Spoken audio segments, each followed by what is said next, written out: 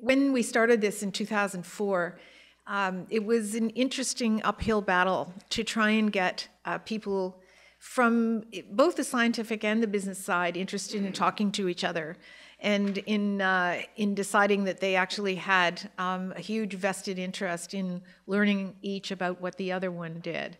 And I see now with the advent of the new design for the School of Engineering and the wonderful program that they're talking about putting together, both with the business faculty and the law faculty, that all of a sudden this is becoming flavor of the weekend. Nobody could be happier about that than I am. So I just wanted to welcome you all here. I think it's wonderful. Someday I want to find that this lecture hall is by a factor of 4 too small, and we hope that day won't be too far off. So thank you all, as I said, for coming. I know that you'll enjoy Michael's talk, and I certainly enjoyed my conversation with him when we were talking about what he was going to say. So please enjoy the evening, and we're really, really glad you're here.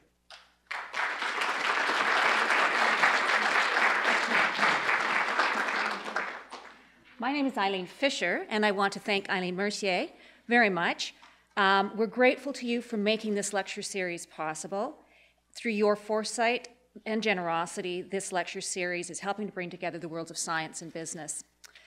By showcasing scientific advancements to both the science and the business community, Eileen has demonstrated innovative thinking, and she is fostering entrepreneurship, important attributes that have served her well throughout her career. Her commitment to York and to the Schulich School of Business is truly outstanding, and speaking on behalf of Dean Deja Horvath, as well as the entire Schulich community, I can tell you we're very proud to have her as an alumna. Now, as the Director of Entrepreneurial Studies at Schulich, I know firsthand that innovation and entrepreneurship are key characteristics of our school. Schulich remains relentlessly global in our scope and reach. Construction has already begun on our new campus in Hyderabad, India, and it is set to open in 2013 in September. We've also just recently established 2 new satellite centers in Sao Paulo, Brazil, and Mexico City, Mexico.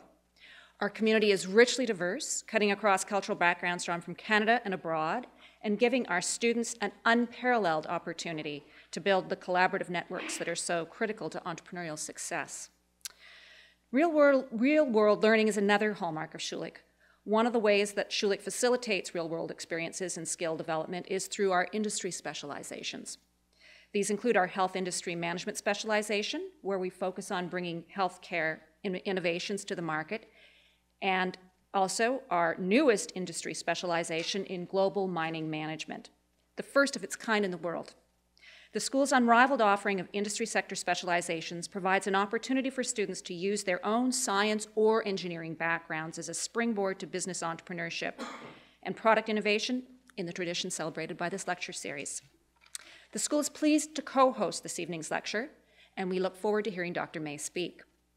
Dr. May is the Chief Executive of the not-for-profit Centre for Commercialization of Regenerative Medicine in the heart of Toronto's Discovery District. He completed his PhD in chemical engineering at the University of Toronto in 1998 as a Natural Sciences and Engineering Research Council Scholar. He was awarded the Martin Walmsley Fellowship for Technological Entrepreneurship in recognition of the commercialization of academic discoveries. Dr. May's own professional network is formidable. He sits on a number of boards and advisory committees, including the Mars Innovation and the U of T's Department of Chemical Engineering and Applied Chemistry. Certainly, it's hard to imagine anyone more qualified or better positioned to speak on the importance of building collaborative networks in support of entrepreneurial ventures in the healthcare sector. Please join me in welcoming this special guest speaker of this year's Mercier Lecture, Dr. Michael May.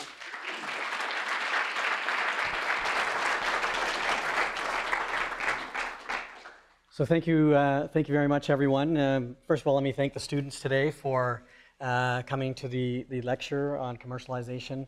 Dr. Mercier, thank you for sponsoring such an event. You know, in the world, all of the interesting things happen at interfaces. And so the interface between business and engineering, or between law and engineering or business, is really where the exciting stuff happens. And that's all part of building these collaborations. I'm going to start by taking you to my morning commute. and trying to explain a little bit about what I mean by me, myself, and my network. This is the Gardiner Expressway. It's usually much busier than this, and I'm usually sitting there on the phone or thinking. But when you sit on that expressway and you look at the network upon network that exists within the view, airplanes taking off, the trains moving goods, companies beside the Gardiner exchanging goods and services, the trees as part of the ecosystem, and then when you look inside the car and you see that the people in the car have microwaves coming in and out, communicating, the information coming in and out, and then the human themselves being a network upon network of biological systems. Me, myself, and my network really means that we are a network and we are interfacing with networks all the time. And if anyone didn't think that collaboration was important, no one told that to Mother Nature, because all of these networks working together are all driving synergy, they're all driving collaboration. And my experience as an entrepreneur is that collaboration, building the ecosystems to make entrepreneurship and commercialization work, I think are more important than the actual technologies we're looking at and the products we're working at. And so I'm going to talk about starting a company from the academic environment, from an academic discovery, and then the center that I've created with academic leaders in the community focused on regenerative medicine, which is really around stem cells that I'm certain that we've all heard about, and how we're building an incubator that takes the lessons from our commercialization experience to build a very, very collaborative ecosystem for entrepreneurship. So here's some examples of networks. They're all over. People are studying them everywhere. In the top left corner is a representation of the internet. Billions of pieces of information, but linked very, very tightly and closely through nodes like Google. It's a small world network, but a very high degree of information. And that's exactly the same kind of network that makes 6 degrees of separation possible. We're only 5 people away from everywhere else in the world. This is an opportunity to collaborate. In the center there is actually the description of the network of stem cell scientists in Canada and how they co-author papers and collaborate. There's some interesting conclusions from that.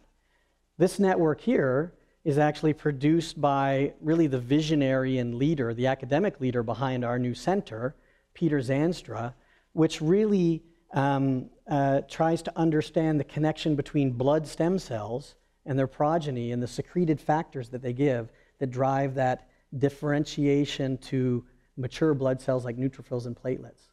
And on the right, that's an ecosystem that describes some lake in Wisconsin.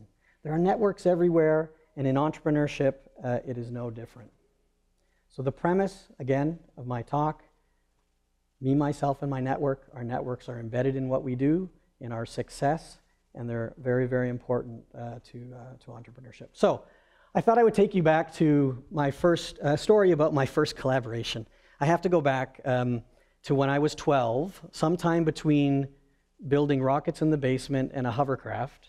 I mean, I'm an engineer at heart.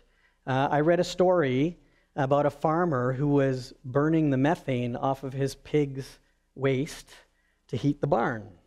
So I thought that there was some magical component in feces that could be tapped for commercial purposes. So I had a dog, and I collected my dog's feces for a couple of days and put it on the back fence to ferment. And then I built the only separation unit operation I knew, which was a distillation unit in the garage. And one afternoon, I heated up the feces, and I got a nice, clear, colorless liquid out the other side, which didn't burn. It was water. But no one in the neighborhood would come near me, and not even my dog would come near me. The smell was so bad. So my first attempt at commercialization and collaboration was not very successful. But Rabbi Abraham Heschel, who was a friend of Martin Luther King, said the beginning of awe is wonder, and the beginning of wisdom is awe. And so when I came to university, that wonder that I had in science really became awe. And when I did my PhD, I did a PhD not to go on to an academic career, but actually to try to figure out how we could extract all this wonderful science that I was experiencing, how we could extract it and make products out of it, and in particular medical products for the benefit of patients. So that was my mission, and that's something that I've been focused on to gain that wisdom ever since. And so the first way that I did that was my PhD supervisor and I, Michael Sefton at the University of Toronto, created a company called Ryman Therapeutics Limited, based on a single experimental observation, a serendipitous observation of blood vessels growing in a rat around a plastic. Now, we had been working on making these plastics or polymers inert so that they could be implanted in the body without causing any harm. But when we saw these blood vessels growing around the plastic and identified the contaminant that was responsible for that, we thought, wow, that's a unique concept. We can take something and implant it and make it have a biological function. And so we created this concept called theramers, for therapeutic polymers. And we took that concept of an angiogenic polymer that produced 5 times as many blood vessels around it, and we started to invent new therapeutic polymers or theramers. And the other theramer that we invented was an antimicrobial polymer that mimicked natural peptides in the environment in the body that can kill bacteria selectively because of the difference in bacterial membranes versus human membranes. So a polymer that when bacteria touched it, they would die, but it wouldn't harm human cells. And we also invented a material that inhibited what were called matrix metalloproteases. And that's a fancy long word for enzymes or chemicals in the body that break apart tissue. And if you can think of chronic wounds or anything to do with inflammation, those wounds are being chewed apart faster than they can heal because these matrix metalloproteases are chewing them apart under inflammation. So we created a number of these, what we called therapeutic polymers. And the value proposition of this was really quite unique. You could have drug-like activity, so being able to inhibit something like these enzymes, but because it was a solid polymer or a plastic, you could have it regulated as a device, which was a much shorter pathway to market, so we thought. And because polymers can be made into all kinds of shapes and sizes and devices, and the chemistry was very versatile, we could use it for very many applications. So we had drug-like activity, a medical device-like regulatory pathway, and lots of versatility. And that was the basis of Ryman Therapeutics. Now, I talked to the students today about all the path that was required to move these technologies forward, and I hope I didn't scare all of them away from thinking about entrepreneurship or starting a company from academic research. But here's an example of that angiogenic polymer that we could put on diabetic mice and enhance the healing of these diabetic mice by inducing blood vessels to grow in their skin. And we not only showed that, but we also took that polymer and showed its safety through various tests and scaled up the production of that polymer. In terms of the antimicrobial polymer, again, it was a polymer that you could lay down on bacteria, and wherever that polymer touched the bacteria would die, but it had no effect on human cells, so anything under 10% here is biocompatible and safe. So no effect on human cells, but would kill bacteria. And we made this material to coat catheters and all kinds of other devices. You can imagine even coating doorknobs or anything where bacteria want to live. And then this MMP inhibiting polymer, we demonstrated not only its mode of action, but we actually took this material to the FDA and got them over about 2-year period to agree that it was not a drug, that it was actually a device. And that was a major accomplishment and certainly supported the basic premise of our company as this therapeutic polymer company. And then moved this technology towards a clinical trial where we treated these chronic wounds, these wounds that take months to years to heal in the aged. And we put it in the form of wound dressings and tested it in clinical trials. And In those trials on a number of different wounds, we showed that the MMP activity, or this enzyme activity, was significantly reduced in these wounds, and more importantly, that correlated with an improvement in the wound. Now, histology, I never understand histology. I'm sure you're all looking at this, but I'm going to make it really simple. This is a wound. After only 4 weeks of treatment, the wound got better. It's not healed. But brown here, brown stain here are the MMPs. And you can see that there's a reduction in the MMPs over 4 weeks. And here, what you're looking for is blue, which is collagen in your skin. And the more collagen that's there means that you're not chewing it apart and getting rid of it. So we did a nice clinical trial in wound care. Over about an 8-year period or 9-year period, we launched a company from a single experimental observation, so about the earliest you can start a company. We built a portfolio of theramers and intellectual property. We achieved this device designation and regulatory approval, which is a significant accomplishment. We clinically tested the material. We raised about $13 million in total in public and private funds. We got this to the stage of negotiating with strategic partners. And out of all that, there were many, many lesions learned for me driving this forward with my mentors and my board, etc. Now, there are a couple of lesions learned that I wanted to focus on. One is that at the same time that we created Ryman Therapeutics, 4 other companies were created in downtown Toronto. 4 other biomaterials companies were created. Only 1 of the 5 are still around today that are viable. And I asked the question, why didn't we work together? We were all within a block of each other in the same space.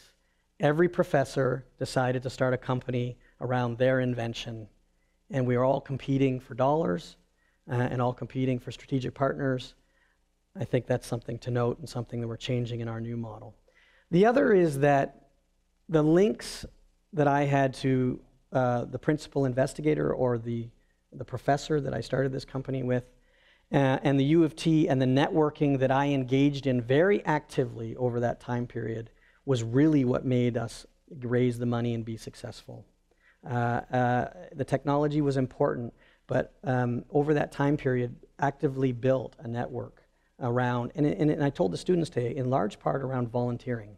I think volunteerism on boards is a great way to build networks in an environment of trust, and you gain a lot from volunteerism. So now, everyone's going to ask, what happened to Ryman? It's not the one company that's viable. I left the company about 2 years ago, and so did everybody else soon afterwards. The intellectual property's still there. It really became a battle of visions, and the company is not doing so well now, unfortunately. But lots of lesions learned. So, what am I doing now? We've taken these lessons, and we're taking advantage of great leadership in the science of stem cells in Ontario and Canada, and trying to build a new model for incubating that technology and those discoveries towards company creation and licensing. And so if anyone doesn't know, regenerative medicine is the development of artificial organs, functional tissues, stem cells, biomaterials, compounds, in combinations or alone to restore or establish normal tissue function. This is the future of medicine, where cures are possible around this certain cell type called a stem cell that can be any other tissue in the body. It's a fascinating area of science. And of course, it's an emerging area. And this is an interesting curve. I'm sure others have seen it, Gartner's hype cycle of emerging technologies, where every technology goes through from a trigger, goes through a point of hype, and then there's this trough of disillusionment, slope of enlightenment, where we finally have a stable industry. And this is the Gartner's hype cycle, according to myself and our chairman, for tissue engineering and regenerative medicine. And I want to note a few things. Everyone might have heard about Geron getting out of regenerative medicine just lately. They were one of the founders of this business, along with Organogenesis and Advanced Tissue Sciences. And right here, when Time magazine said tissue engineering was going to be the #1 job of the future, that's when we started Ryman, right there. And then this is what we worked through. But the industry, with now stem cells being researched in the US, and the invention of this new type of stem cell that you can get from adult tissue. So now you can take blood or skin and you can make it into a stem cell. You don't have to get it from embryonic tissue. This industry has now started to act like a real industry where these companies that went through bankruptcy, like Organogenesis, have now emerged, are dealing with manufacturing issues, and are real companies. And this is now where we're emerging to support this industry. Now, you have to start with leadership in the science, and Canada is a leader in regenerative medicine, no doubt. Derek Vanderkoy has reversed blindness in mice by delivering stem cells to the retina. John Dick identified after 20 years of bone marrow transplants what the hematic stem cell is, the blood stem cell. Andras Naj can make these new type of stem cells without using viruses, which is much safer. And Mick Batty and McMaster doesn't now have to march an adult cell back to be a stem cell. He can go right from a blood cell to a neural cell or a skin cell. Understanding this biology and doing this is being driven in Toronto, by being driven in Ontario, and there's great expertise here. Now, the industry itself, there's lots of numbers here, but the industry itself is growing in terms of its market, the investment in research now being in the billions. And what's interesting here is that there are now about 4,000 clinical trials in cell therapy going on in regenerative medicine around the world, and several companies emerging. So how do you take these discoveries, what I did in the past, and what are the challenges of moving them forward? And they still are very, very significant. Starting a company is really easy. The easiest thing I ever did. Pushing one forward over 10 years is the hardest thing I've ever done. So what are the challenges? There's a predominance of very early stage technologies in the environment. We see from our academic institutions, it's all very, very early stage. There's very little risk capital to invest in it. There's a lack of business and product development critical mass. We create companies before they're ready. We have under-resourced technology transfer offices and inconsistent intellectual property or patent ownership policies. So this valley of death is wider and deeper than ever. And the valley of death is that area between discovery and when a company wants to sell a product or develop it. There's a real gap in there of resources and expertise. This was a network that I showed, which was the collaboration among stem cell scientists in Canada. It's hard to understand, but out here are the non-collaborative scientists. And what's interesting is that they're the ones that are apt to actually patent their work. So you have this friction between those that want to patent and create companies and those that are collaborative. And the collaboration, in my view, is what will make this successful. So it's an interesting observation. So what's the mission of CCRM? Our mission is to bridge this gap between basic research and industry and investment, becoming a global nexus for regenerative medicine technology development and commercialization by focusing on bottlenecks in product development, so before clinical trials, and focusing on technologies, foundational or enabling technologies, being capital efficient, and that means using academic investment in infrastructure and building a network of collaboration, and I'll talk about that, and exploiting what's unique about our environment, and that we have great understanding of stem cell biology, but we have the engineers here as well. And you need the engineers to make the products and to advance the biology. And we have both examples of that in the Ontario community. You start again with excellence, and 6 institutions here that are a part of the consortium of academic institutions represent about 90% of the activity in this space in Ontario, in the vast majority in Canada. And we've built this consortium of academic institutions around organizations that bring together all of the scientists in the area. So all the scientists in Canada and Ontario have bought into this commercialization plan through their institutions and are linked together through these networks. research excellence, culture of collaboration, which is already there, and investment in the hundreds of millions of dollars in regenerative medicine is our starting point. We received $15 million from the federal government to seed this center. We've matched that with $10 million from industry and our institutions in terms of membership fees, because they benefit from this. And we have a strategic plan that has 3 strategic thrusts. The first one is to enable product development like a company would.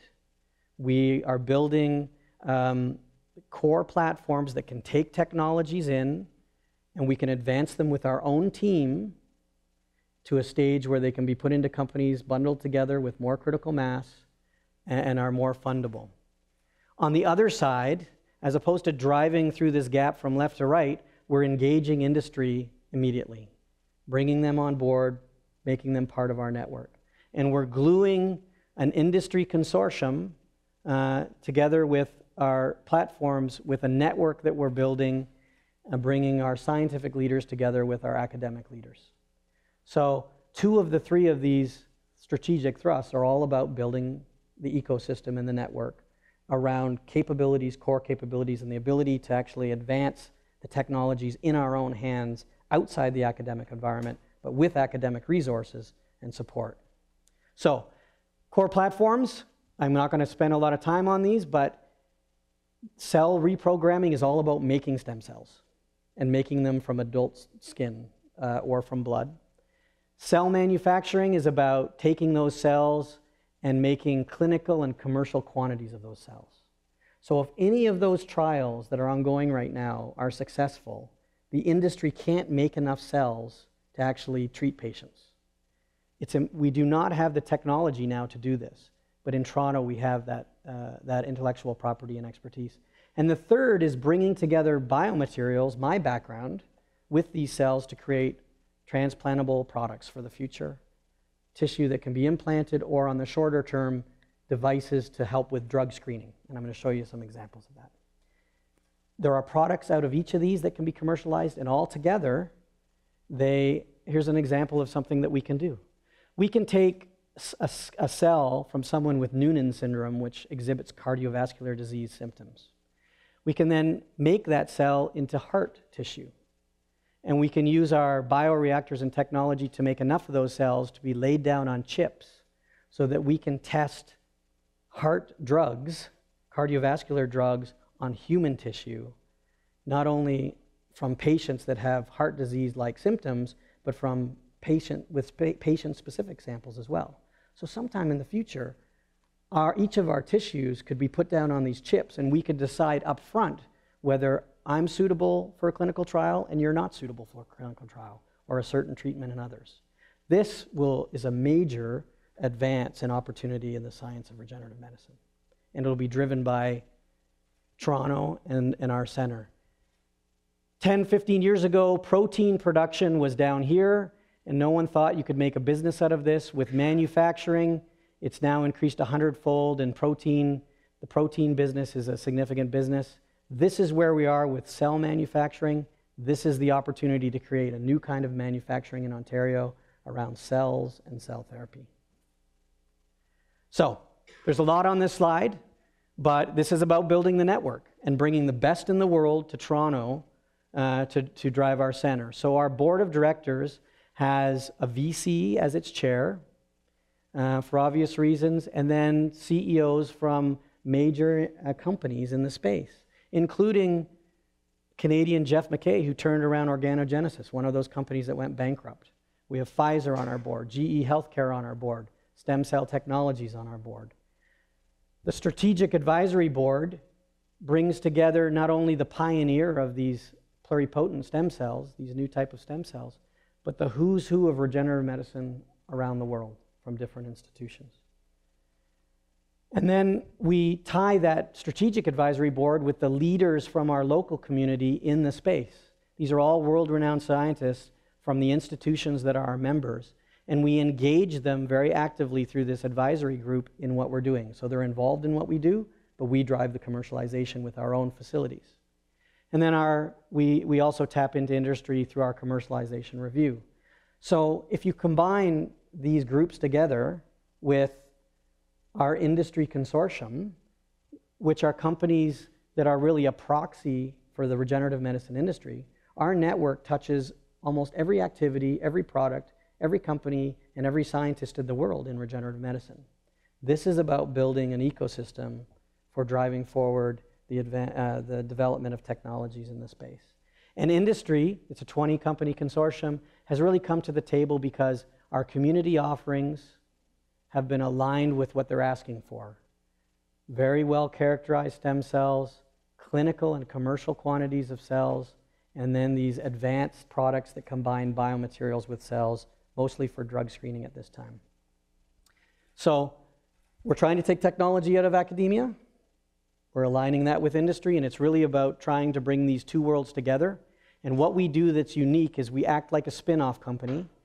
When IP or patents come out of discovery at one of our institutions, if we find it promising, we license it into our center like a company would. And then with market pull and the money from our industry consortium, we put it into our platforms to develop a product or develop the technology to be licensed back to these companies. And at some point in time, as we create more receptor companies that are Canadian, they'll be licensed back to the Canadian companies. And this is, again, the ecosystem that we're creating. This is a very busy slide, but it's all about projects. And there are 3 sources of projects for us. One around patents that we get from our inventors, from our institutions, and actually institutions now from around the world. We create projects around our industry partners because of the problems they're having, or bottlenecks or opportunities. We have our own projects. But to date, after just 1 year in operation, we've evaluated or are evaluating 30 inventions. And we have created 10 projects with companies to advance their technologies. This is under a year, and again, it's about bringing all these players together in a very, very coordinated way. So let me give you some examples of how we're doing more than what a single professor might do to advance their technology. I told you about the drug screening, and I have to show you a video here. This is actually those heart cells that are grown between 2 electrodes, 2 pillars, and they've been made into heart cells, and they're beating like a heart. And this is very, very small, but this tissue can now be used to test drugs that target the heart for toxicity or for the performance of the heart. But that's something that one professor might produce. And this is the best in the world in producing these cardiac cells. But what we've done is we've taken that heart model here, and we're combining it with a liver model and a lung model and a blood-brain barrier and neural model to create a chip that combines all these tissues together, so that we're bundling technologies together and creating a drug screening platform like no other. And then what we're doing is we're not only doing that, we're actually collaborating with some labs in the US and a company in the US that have microfluidics expertise, animal model expertise, tox modeling expertise to build an offering to the pharma companies to come to Toronto to do this drug screening. That type of collaboration has not happened in this field before. I mentioned Peter Zanstra and this understanding of how blood stem cells can become their progeny. And this is all about, and will be a company creation for us, when a bone marrow transplant is done, or cord blood from kids is used to treat blood cancer, what you want is to be able to implant that tissue, and what you really want are the stem cells there. But we can't get enough of those stem cells with current technology. And Peter Zanstra has created a way of diluting the sample as it's being manufactured so that the stem cells are preferentially expanded and not the more mature cells that come from those stem cells. So what this will do is we can now, from one cord blood sample or one bone marrow sample, we can now get 12 to 20 times as much stem cells from that. So that will enable the market or the treatment of blood cancers to triple or quadruple with this technology alone. We're not just creating a company out of Peter Zanstra's technology. We're actually going to combine that technology with technology from Montreal and from one of our industry consortium members, and technology out of Australia to create a company, a Canadian company, that has much more technology and critical mass than the Ramon Therapeutics that I created years ago based on one experimental observation from one professor in one lab. This is what we're trying to do. This is a technology that actually comes out of York University. And Dr. Yusuf, you should be here, so I apologize if I get this wrong. I have to try to explain this. And this technology came to us to evaluate as part of our center through a partner organization, Mars Innovation. But this is all about engineering cell surfaces. And when I did my PhD, I did cell encapsulation. And we had this idea back then that if you could coat cells in a plastic and then make the plastic have certain chemistry to bind with other cells, you might be able to engineer tissue. But we couldn't do that. But Dr. Yusuf has found a way to do this. He's found a way to create certain chemistries on cell surfaces by creating something called a liposome, which is kind of like a fake cell. It has the same properties as a cell. And by having that chemistry put on the surface of the cell, he can drive through chemistry cells to interact with each other. And then you can take those constructs and scale them up and have those combined together to create tissues and then organs and someday implantable tissues. This is an enabling technology for tissue engineering in what we do, but also could be used to track cells, to manufacture cells, because cells like to be on surfaces, for drug delivery and tools and reagents. And I got a couple of videos here. I love the simplicity of these videos because they explain what's going on. So this is a normal, bringing two bubbles together with normal chemistry. And what happens when you bring two bubbles together, like bringing two cells together? They create an interface between them that can't be broken. And so you can't put the chemistry from one onto the chemistry of the other. So if you see these two come together, there's an interface between them, and the cell and the bubbles, like cells would, come apart. They don't interface. But if you modify or dope the surfaces of these cells with Dr. Yusuf's chemistry. Okay, go ahead.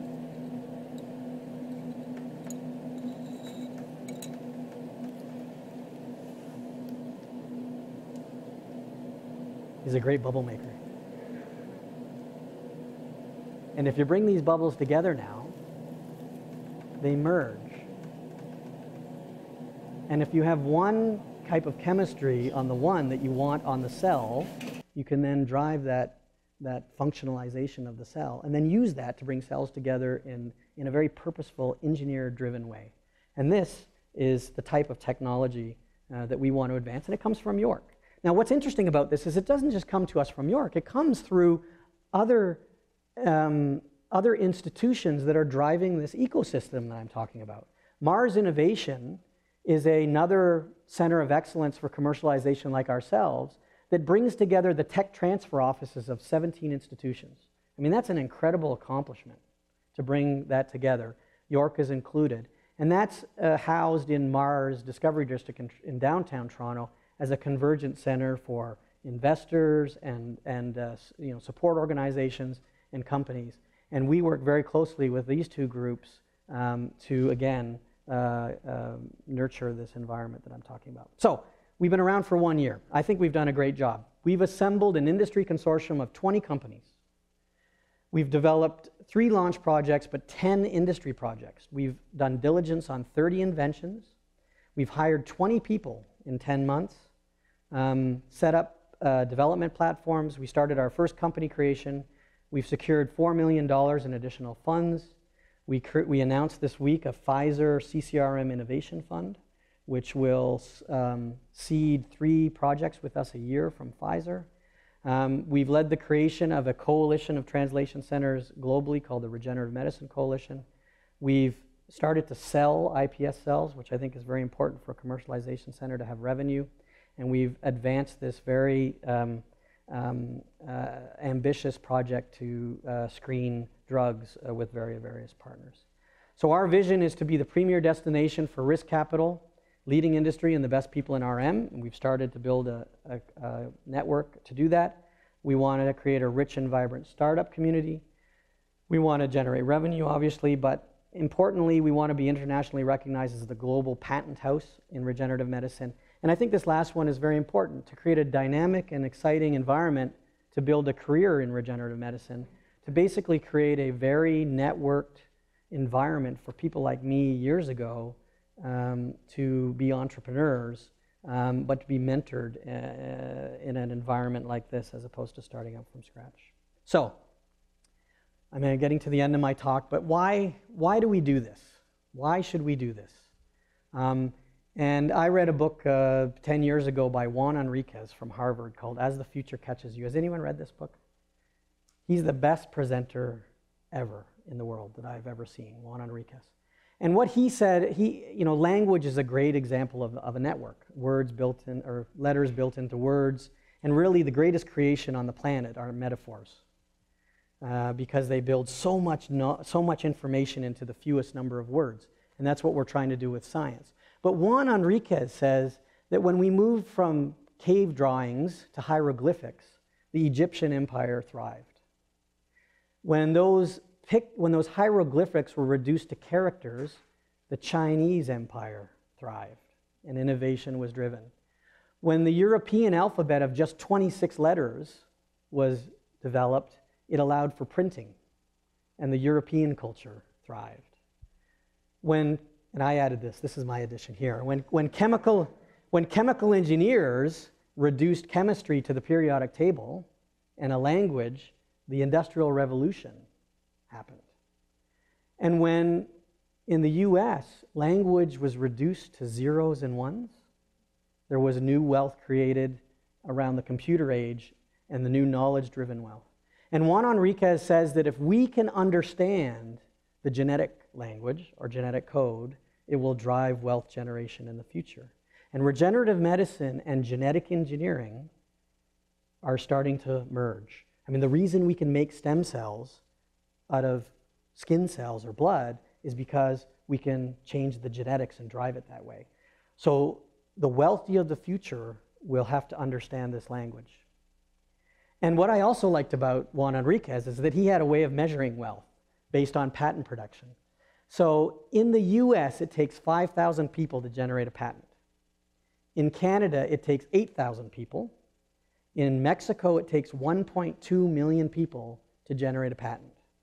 At my old company, and at CCRM, hopefully in the future, it took less than one. So if that trend is right, it'll be companies, knowledge-driven companies, generating intellectual property that will be driving the wealth and the advancement of our society in the future. So let's go back to being an entrepreneur and being an engineer. From my experience, it's the most exciting thing in the world to do, but also very, very challenging, again, at the interface between science and business. But I think there are three key characteristics of an entrepreneur. Did I say three? No, four. There are four there. One is being able to manage stakeholders. And what I mean by that is managing their risk tolerance. All the time I hear people say, scientists are not risk takers. Scientists are never going to be entrepreneurs or are never going to drive commercialization. But that's not true. Scientists are great risk takers. They just like to take scientific risk. And they'll push a hypothesis as far as it'll go.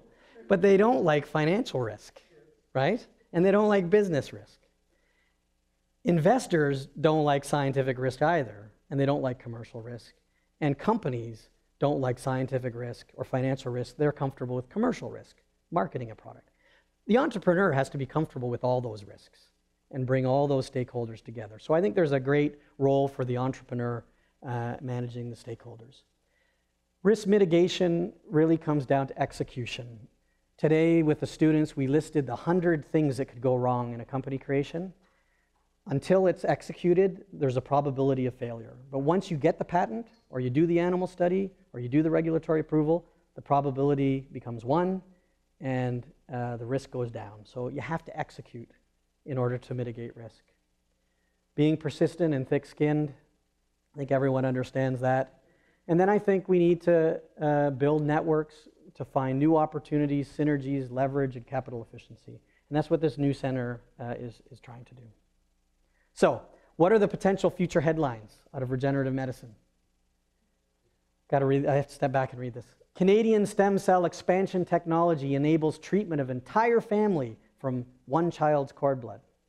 So now in the future, when if I'm a new parent and I collect my child's cord blood, I might actually be able to treat my parents in addition to my child.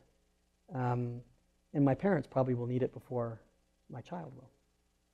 Canadian-based consortium demonstrates safety and efficacy of hundreds of orphan drugs, millions of patients to benefit with these new drug screening tools. CanCell International abandons diabetes cell therapy business in favor of a market-leading regenerative medicine cocktail. Someday we'll be able to have new drugs that actually stimulate our stem cells in our body. So we may not need cell therapy anymore. We'll just need cocktails of drugs to make our body heal from the inside. And this one I really, really like. It's based on Frida Miller's technology out of sick kids, which allows hair growth. So Michael May reports on CCRM progress to York University's burgeoning engineering program in 2015.